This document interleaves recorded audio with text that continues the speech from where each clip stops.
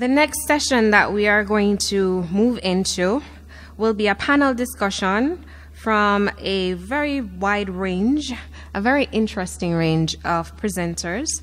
To facilitate the panel discussion, we will have Rochelle Cameron from FLO, VP of Legal and Regulatory, Jamaica, Cayman, Trinidad, and Tobago.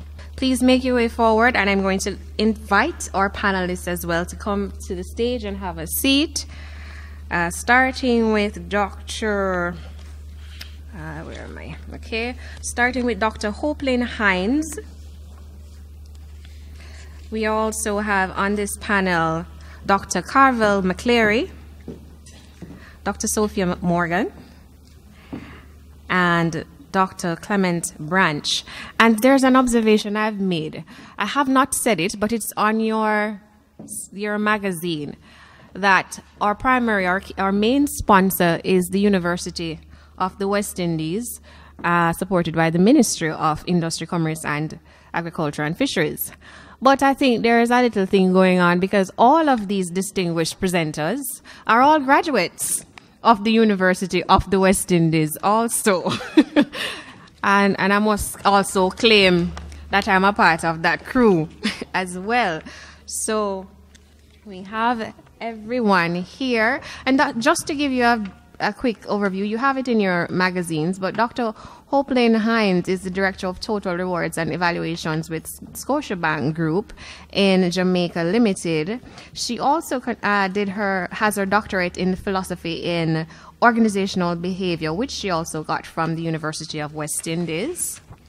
And the focal point of her studies was examining the influence of leadership engagement on employee engagement and performance in an organizational setting. So she has great background for this conference.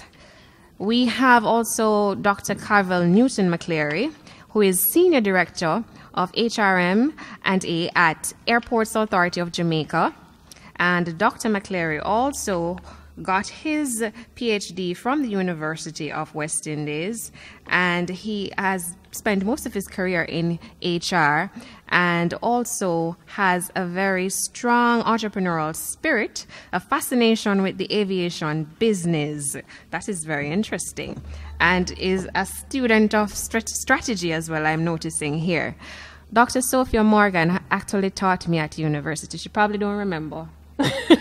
Yes, but yes, I did. I think one or two courses with you.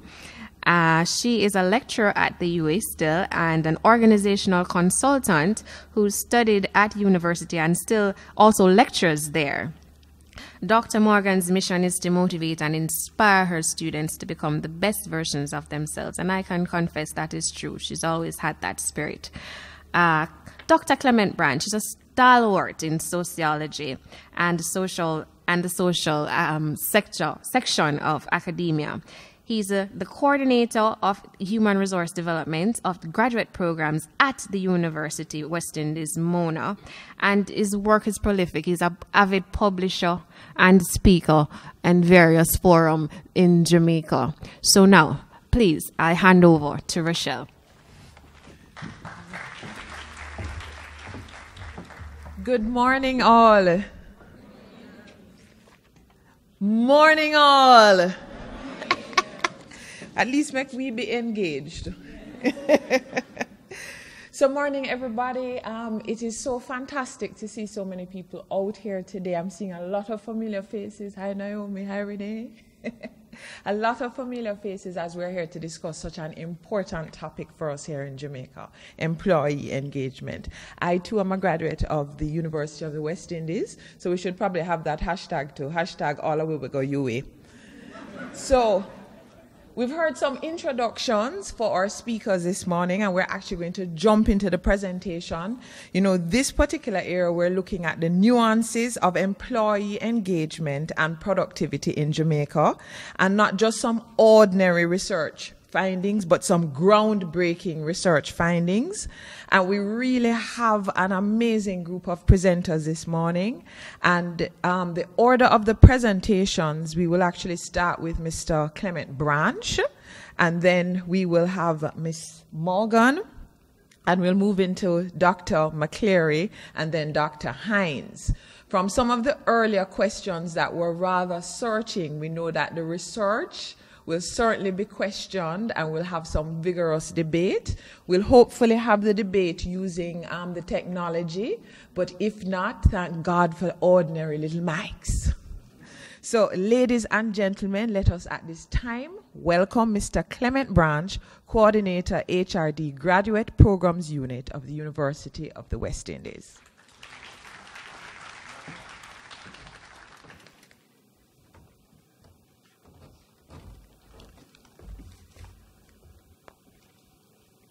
Good morning, everyone.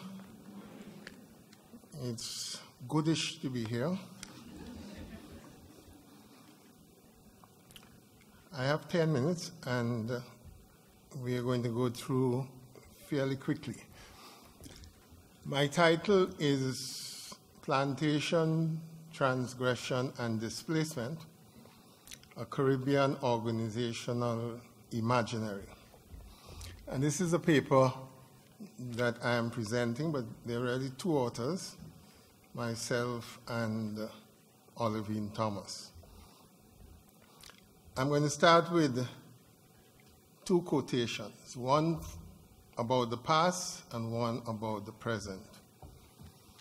First, the quotation about the past. In the Caribbean, the European imperial enterprise ensured that the worst features of colonialism throughout the globe would all be combined in the region. The virtual annihilation of the native population, the plundering and internecine piracy among the European powers, the deracination and atrocities of the slave trade and plantation slavery, and the subsequent system of indenture which stranded Chinese and Indians in the Caribbean when the return clauses of indenture contracts were dishonored. So that is the history, that is the past. The next quotation is about the present, and it is from a young St. Lucian poet, Vladimir Lucien. And the quotation, "It never ends. People slide easily into stretchers every day, belly laugh their way out of breath, lives wrapped in a roti of death." What we're trying to do is to connect the past to the present. And we are trying to place the question of engagement within the context of Caribbean history. You will see from what follows, that is from the panelists, that we think of organizational engagement and productivity in the broadest of terms, terms that require a radical reordering of relations of power within the individual psyche and outside of the individual, both within organizations and outside of organization. The Department of Sociology, Psychology, and Social Work at Mona has produced in the last half dozen years a number of PhD theses focusing on the dynamics of Jamaican Caribbean organizations. These have studied defensiveness, engagement, trust, and identity. From these different studies, there are 3 points to be made. One, all the phenomena studied are interrelated. They overlap and they are mutually interactive. Two, they all are suggestive of substantial structural embeddedness that require transformation, but at the same time, that make transformation difficult. Thirdly, all of these studies are part of a larger project that places the study of Caribbean and Caribbean organization within a post-colonial framework. Just to orient the audience, we will give two suggestions as to what a post-colonial framework is about. One, it has been suggested that it is more helpful to think of post-colonialism not just as coming literally after colonialism and signifying its demise, but more flexibly as the contestation of colonial domination and the legacies of colonialism. The second suggestion is that the post-colonials signify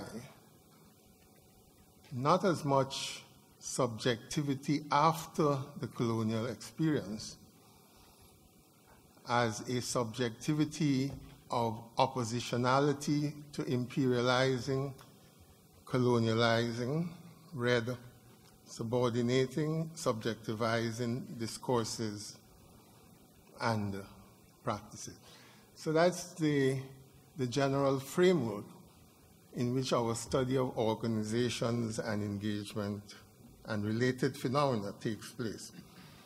In the reality of Caribbean social structure from the establishment of plantation society to the present, the phenomenon of transgression has been fundamental. We define transgression in the following terms.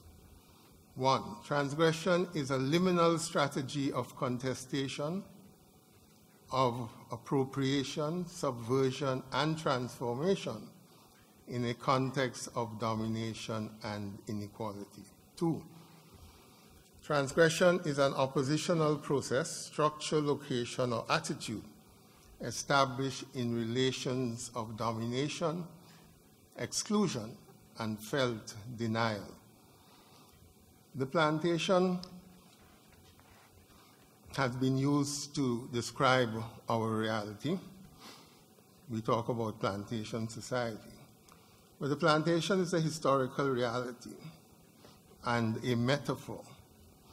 But it's a metaphor that we still live by in many organizational and everyday contexts today. Organizational transformation has been slow and limited. But in understanding that, we must remember that the New World plantations involve an alignment of an organizational form and ethic with the logic, rational, technical, and cultural of modern imperialism, colonialism, and capitalism. All attempts at social and organizational transformation, therefore, have to take account of ongoing transgressive structures against a continually consolidating and interlocking system of power relations at many psycho-sociocultural levels. The Caribbean has produced, I'm looking for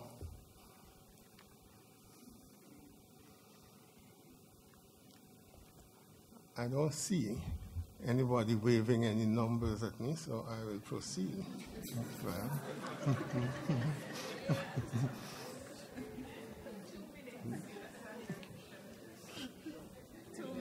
Yes, but you see, that waving at the back presume that I'm not half blind, but I'm nearsighted. Okay, quickly, the Caribbean, given all that I've said that is part of context, the Caribbean has produced a number of important scholars who have reacted to that history, and we want to mention quickly just two of them, Franz Fanon and Wilson Harris. And Fanon sees the colonial relationship as established in the Caribbean psyche, an existential deviation or zone of non-being, while Wilson Harris sees the trauma of colonialism to be read on the model of the voiding by consciousness and the transformation of the post-colonial ego as a precondition for post-colonial reconstruction. We wanted to combine our scholars, that is Fanon and Wilson Harris, with the work of Jacques Lacan. And we wanted to do that because what Fanon and Wilson Harris is saying is that one outcome, one transgressive outcome of the tensionful conditions of and the displacement of the continually unfolding colonial situation is the paradox of a sense of inferiority and limitation alongside a rigid or extreme ego institutionalization that gives rise to the illusions of self-sufficiency and self-completion. And the work of Lacan takes this up in a more universal sense and also offers some indication of how we might overcome our situation. Lacan talks about three orders of the real, the imaginary, and the symbolic, and how they work together to create the tensions of our psychosociocultural selves. He also offers a promise of the functionally realizable, in which we can reinscribe the deficiencies through which the imaginary arises as a productive relationship with a non-alienative symbolic order. What we are suggesting, quickly, I got it. She comes closer with the time up, so there's no escape. What we are suggesting, finally, is that we should see organizations in this imaginary sense as an exilic space, a place in which people can escape from the noisy sphere. But it must be an exilic space in which we attempt to integrate our fragments, to move from negativity to positivity without defensive compensatory mechanisms. Let us experiment with creating an organizational environment in which a bounded emotionality focuses on categorical respect and on a language and practice that moves beyond the post-colonial moment to a real fullness of engagement and productivity. Thank you.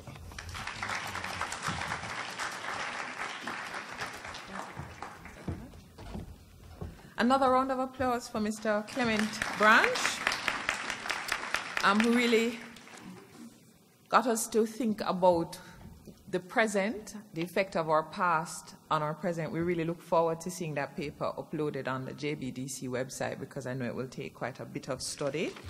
Very useful information.